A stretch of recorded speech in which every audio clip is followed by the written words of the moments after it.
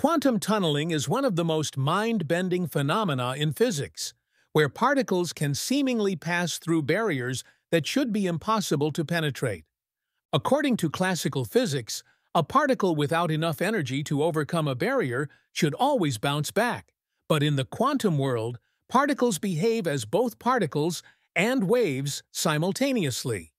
This wave-like nature is mathematically described by the Schrödinger equation, which tells us that particles exist as probability waves that extend through space.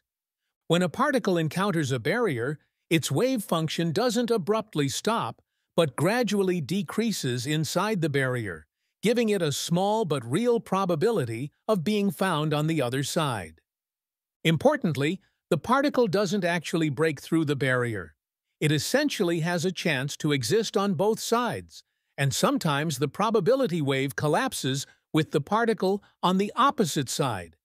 This quantum effect happens continuously in nature, including in biological processes like photosynthesis and enzyme functions, where electrons and protons tunnel through energy barriers.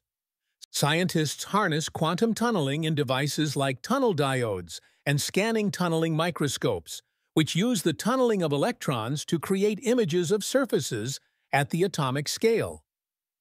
Perhaps most crucially, quantum tunneling enables nuclear fusion in stars like our Sun, where hydrogen nuclei tunnel through their mutual electrostatic repulsion to get close enough to fuse.